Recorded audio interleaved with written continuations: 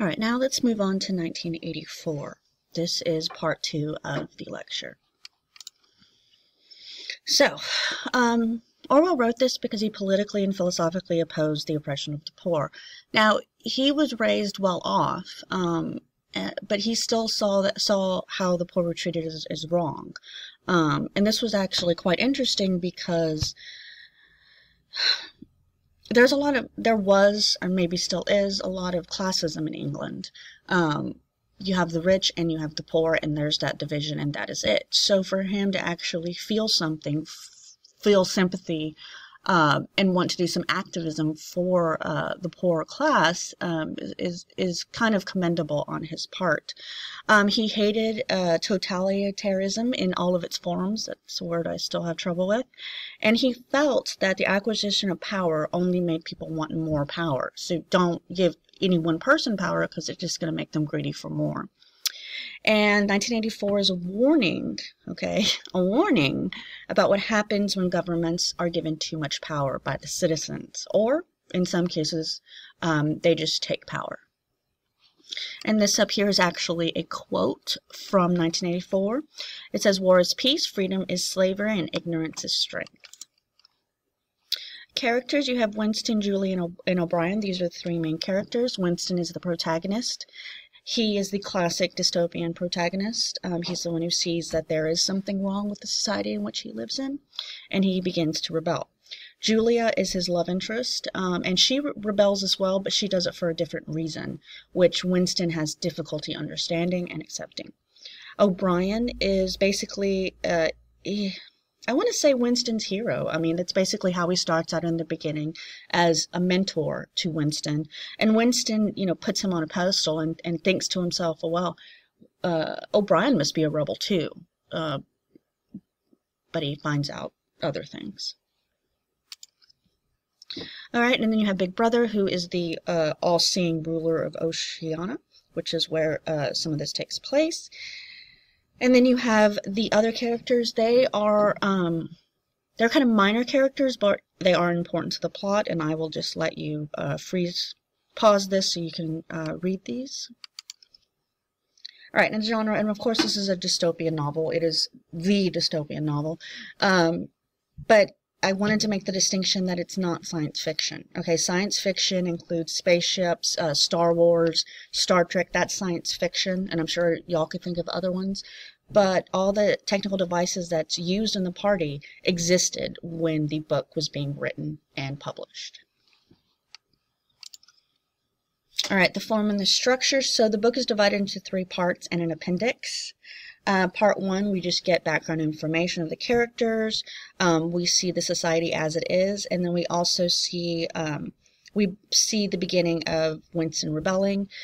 Part 2 just basically advances Orwell's political message. Part 3 details Winston's brainwashing and re-education after his rebellion. And the appendix describes newspeak. Now, newspeak is actually a term invented by Orwell, as is doublespeak, doublethink, the thought police. And actually from this book, several words were placed in the dictionary. And if somebody shares, another author shares, or movie, or any type of art shares any characteristic with Orwell, it is then called Orwellian, which not many authors get their own now. Now, for our purposes, we are reading part 1 and part 3. I'm just going to summarize part 2 for y'all because it is really dense. And it just basically goes over the restrictions that the government makes them have. Part 2 is a bit boring, so I will save y'all from that. The topics and theme statement. So conflict, of course, because it's dystopian. Individual versus society. Individual versus the community. Conflict between freedom and totalitarianism. And then the feelings of alienation, hopelessness, and loneliness, which are very prominent in 1984 because, again, they are not allowed to have friendships. They only should be dedicated to the party. And then the dangers of totalitarianism. When you give someone too much power, they want more, and they're never going to be satisfied. philosophical manipulation and physical torture as a means of control. Language as a form of mind control. Again, certain words are used a certain way, and technology has the power to do great evil. And it's really funny to think of what Orwell would say about our modern society with our use of technology and dependence on it, and then control of information and history. Okay, there's symbols. A symbol is an object, character, feature, and colors used to represent an abstract idea or concept. And these are the symbols that we will be going over in as we go on and read.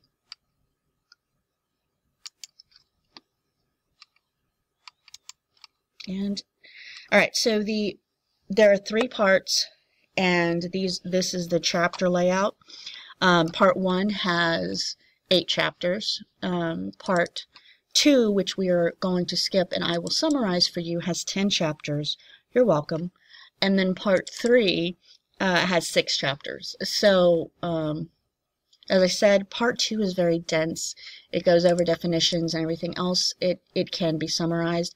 If you wish to read it, I'm not going to stop you or say no, but as a class, we will not be reading it. So that concludes this wonderful and insightful